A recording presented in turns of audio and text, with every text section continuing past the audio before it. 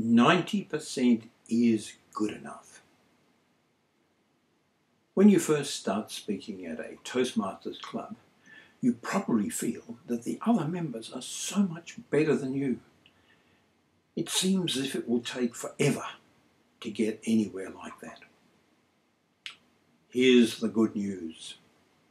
There is an easy, quick way to become an excellent public speaker in just 3 or 4 practice speeches. You will have learned and be able to use with confidence about 90% of the techniques used by top speakers. Is 90% good enough for you? You can reach that in less than 6 months at a Toastmasters club. You think it's impossible? Well, give it a go and you will be amazed.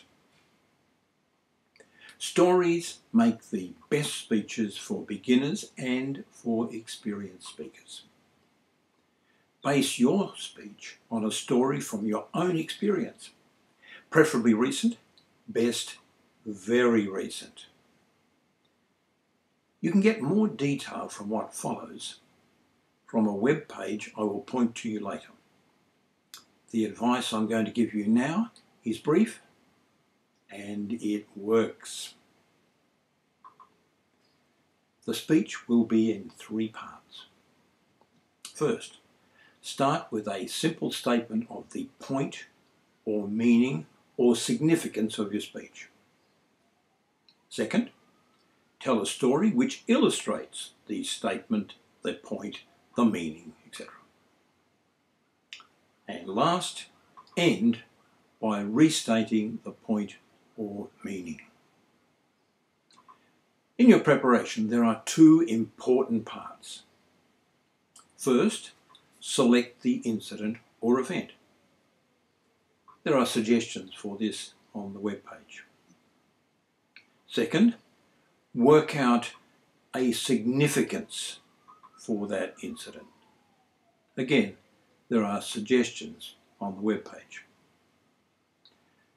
The second part, deciding on the point or the significance, is what makes it a speech in terms of public speaking.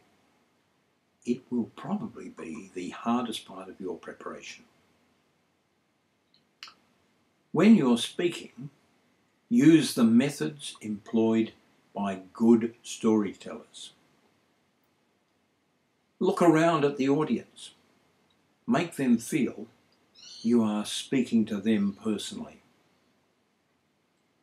Set the scene.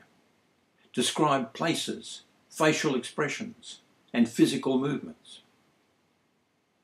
Use pauses to heighten interest, particularly before the punchline, the final part of the story. Include conversation and report direct speech, the actual words spoken.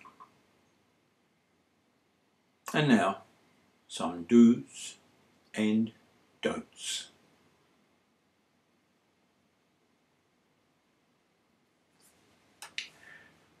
Right, some things to do. You can check out why from the website. Do use incidental time for preparation. Driving to and fro from work is a good time. Weeding the garden is an excellent time. Washing the dishes is a valuable time. Use time when your mind is reasonably free because you're doing a regular activity that doesn't require much of your thinking effort.